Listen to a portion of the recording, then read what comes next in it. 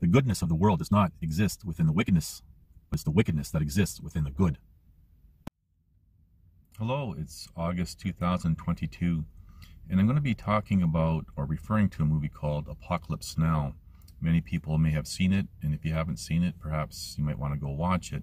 It's a very dark movie about the Vietnam War, and there have been reviews about this movie with regards to the progress of the characters in the movie with regards to war, the art of war, the theater of war. However, this movie directly parallels civilization, society, the common person, as well as people in various positions of authority. And I've highlighted before, there are many types of positions of authority. It's not just necessarily governing bodies or law enforcement or anything else. It's, for example, encompasses professions. Now, before I get into this parallel, I'm going to share a little bit about my life, my little journey, and it directly ties in with what I'm going to talk about in this parallel. In my youth, I was exposed, for example, to a lot of violence physical and psychological. And how I ever survived intact, well, I mean, or it could be argued, did I? But I digress. When I was young, I was exposed to a lot of physical violence, for example, at school, being bullied and everything else, being beat up, and even in my home environment.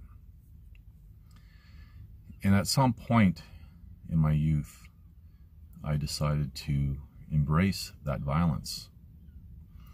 I began studying, for example, martial arts, and did Roman Greco wrestling and all sorts of different things, which eventually evolved into as a descriptive paramilitary style of training. And I embraced that which I did not like and that which I feared. And I just want to make it very, very clear, I do not like violence. Never have, never will. But I became very good at it. And I wanted to use that, for example, to help. Now, in a video this past, I think, 6 months, I mentioned there was a time in public school, I believe I was in grade 4, and we were doing floor hockey. And I knew nothing about hockey and sports or anything like that.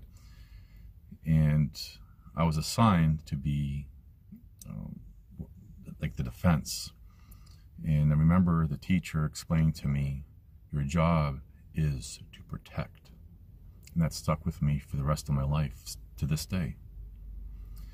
And I had to work within the boundaries of where a defense player can move and, do whatever.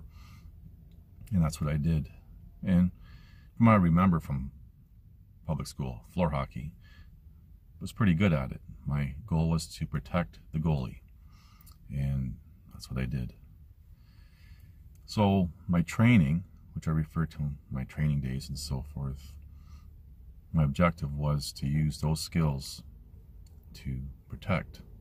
And eventually I tried to get into law enforcement, which I would have been successful, but I had one other person who had their own ideas on my life, and I've talked about this in previous videos. And I remember, fast forwarding now many years, it was in the late 1990s. I was at a party, and I was talking with someone. It was a female who I guess had some traumatic experiences, physical, and she had tried to study all these different martial arts and everything else, and she just never found, she always had that insecurity and that fear. And I remember telling her she needs to find peace through violence. And I remember she was taken back by that statement, peace through violence. And I explained to her, you're never going to have peace unless you accept violence. Now, going back into the history part, I ended up working for, when I was doing, for example, personal and private security type of work. And some of the people that I worked for were, or they had, as a descriptive, questionable establishments. And I'm just going to stop here for a moment. And I never realized at the time the negative impact that even being associated with these type of people and these environments would have, that being stereotyped. But anyway. And I remember when I was being introduced into this world, using my training to protect, we would refer to one particular place as the hole. And you couldn't get deeper into the belly of the beast of society. And it was the hole. And in fact, it was like a black hole. Everything getting sucked in to that environment. And many people's lives were destroyed by their own doing. And I remember during that time saying that this is the world that actually exists, and everything else exists within it. And there's a reason why I'm sharing all this. And just to see all this firsthand and to walk away, eye-opening. Now, that's the physical violence part. There's also the psychological part, which I'm going to get into next. Then came, for example, my time in law. And by no means is this a diss towards everyone in the legal profession overall. I'm just simply highlighting some facts here. And the primary focus with this is the injustice. And I was very much a part of that. And again, I found myself looking around, saying, this is the world that actually exists, and everything else exists within it. And then we have my progressing to, for example, meeting with and parting with very influential people of the world leaders and so forth. And I walked away from that. Now, there's some life lessons for myself, and I'm sharing this because they're life lessons that everyone can take from, and it ties into the movie Apocalypse Now and society overall. Now, the movie Apocalypse Now, there are actually 4 stages to this movie. The movie takes place on a river, that river being the journey of life. Now, the few reviews that have been done about this movie, talking about the river being the path throughout this war, but that river represents life.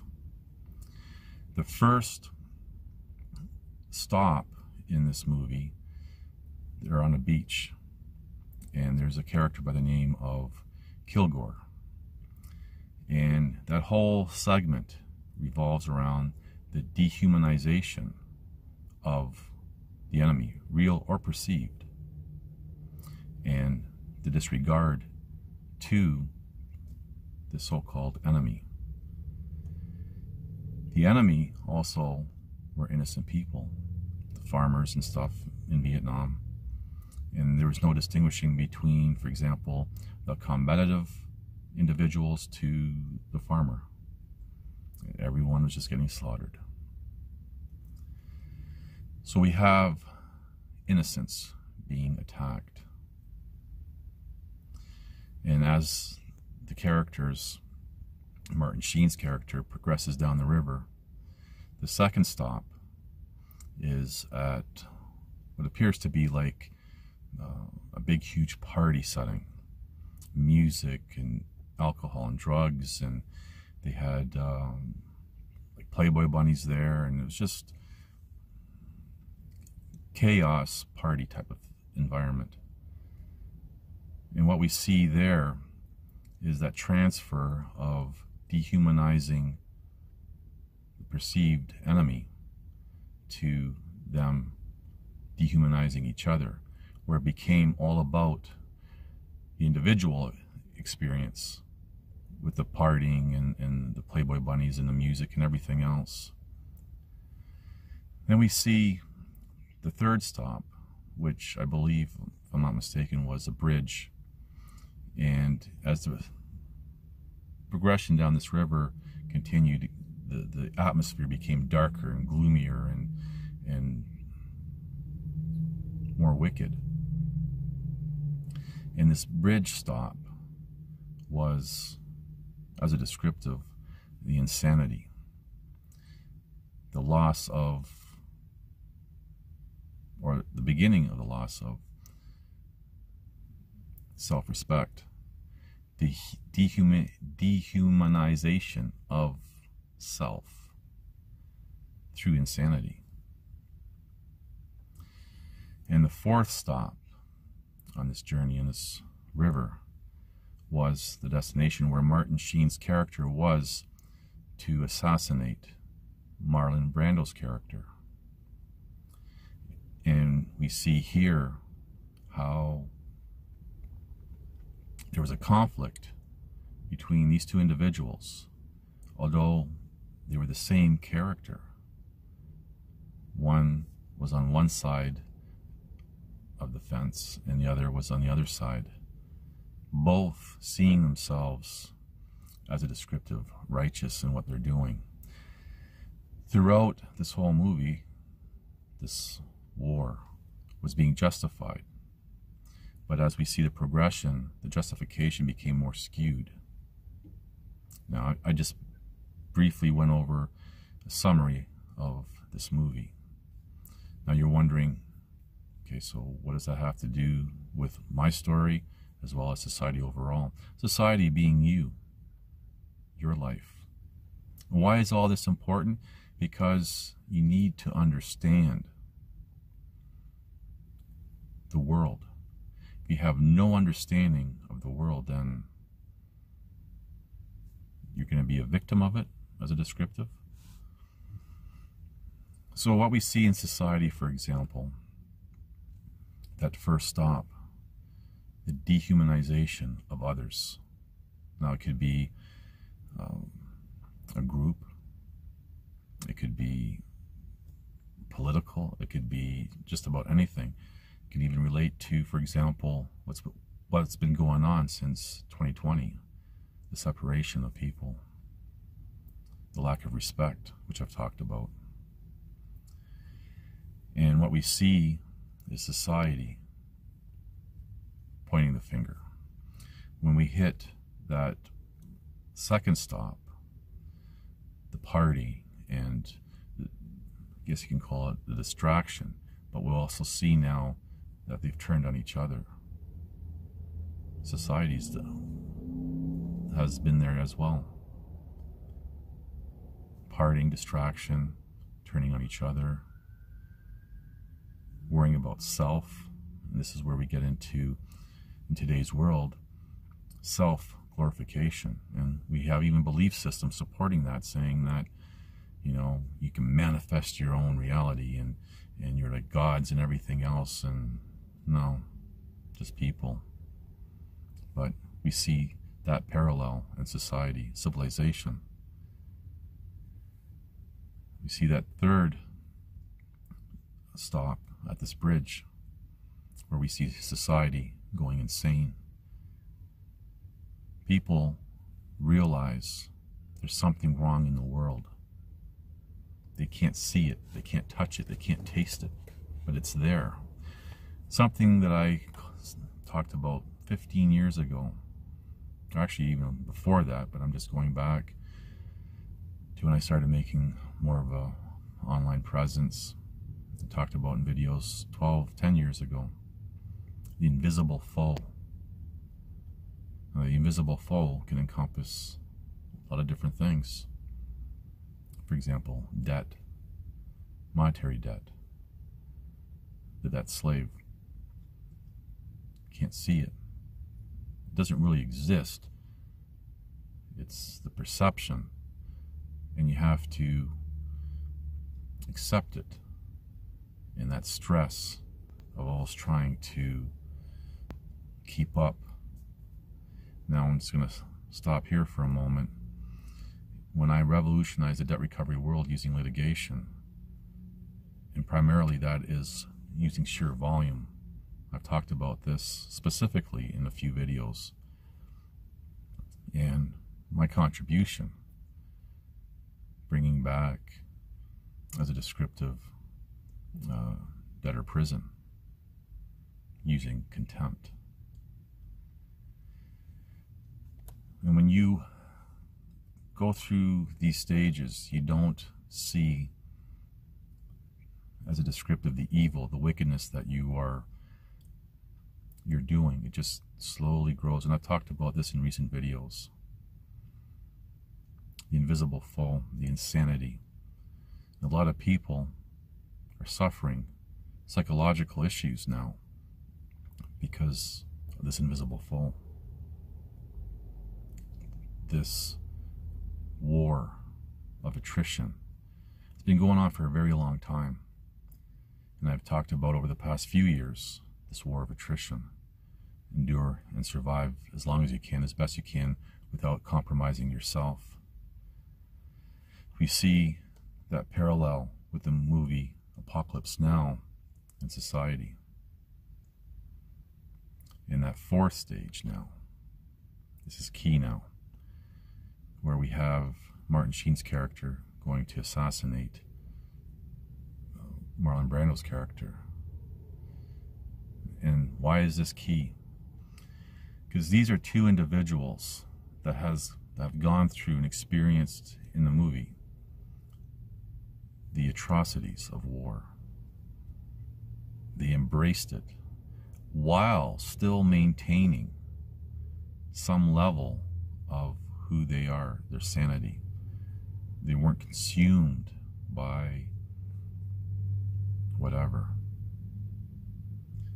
Now, these are the people, and say for example, in today's world, in civilization, where they become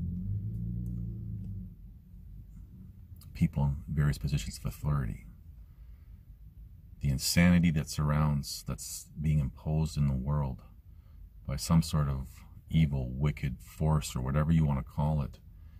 They survived, and they're dealing with it. They become that which they perhaps don't like, and become good at it. Now, when you look at that first stage with that character, Kilgore, he is someone that never experienced defeat. And for him, that whole existence there was a party. Never experiencing defeat. And because he never experienced defeat, he embraced it all. We see this, for example, I'm using this as an example, with various governing bodies, law enforcement, courts, and everyone else, where they are in positions where they'll never lose. There's no repercussions for anything that they've done wrong. And this builds up their ego. This is a big problem now, and this is key. A handful of people go through all these different stages that I'm paralleling with the movie Apocalypse Now. in society, civilization, and they get through. Now they're the ones in control. My journey in my life, I've gone through all those stages. However, for some reason,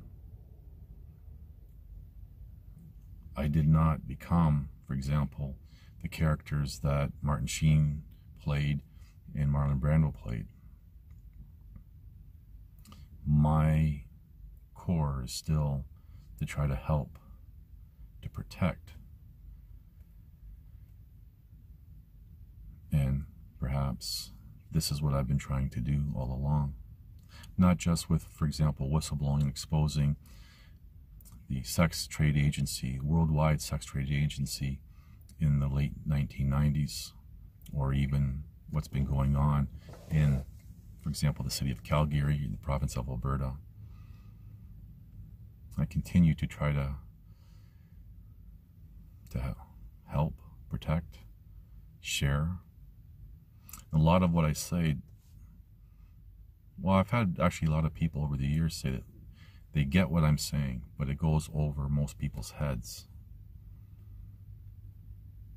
I've even had a few say that what I'm saying is ahead of the time. Well, whatever. I've never said or implied that I'm anyone special. Just trying to share some insight so you have an understanding of the world. And when you can see these different stages, for example, as paralleled with the movie Apocalypse Now, with society, you have a better understanding. And when you have a better understanding, you're better prepared. Better prepared to deal with what has happened, what is happening, and what will happen. You're better prepared to deal with others. You're better prepared to deal with yourself. And that's important, to deal with yourself. Hopefully I've given you some things to think about. I'm trying to, there's a lot more I want to say and make a lot more connections and everything else, but I mean, I'm trying to not make these videos feature-length film, you know, like 2 hours long. I'm trying to keep this as short as possible. But I've shared parts of my journey in my life, which kind of parallels the movie Apocalypse Now, with a different ending. I've drawn the parallel between society and the movie Apocalypse Now. That river is life. And these stops that we see, these 4 stops in this movie, we've seen society, civilization go through, and still going through. Things to think about. Thank you for watching. Please like, subscribe, comment, and share. I think a lot of them are just stone cold, you know, there's no emotion, and they don't view people as people anymore. And it's, you almost feel like you were literally living in the Twilight Zone. And you feel like you're the only sane one in a bunch of insane people. And it's up to the point where I'm afraid that I'm going to start thinking that this is normal. I don't want to ever get to that point. There's good people, but they're outnumbered. There's good people, but they're outnumbered. There's good people, but they're outnumbered. There's good people, but they're outnumbered. I don't understand. Nothing makes sense. Like, something's not right. Because it's like going in the fucking Twilight Zone. Like, everyone here is okay with this.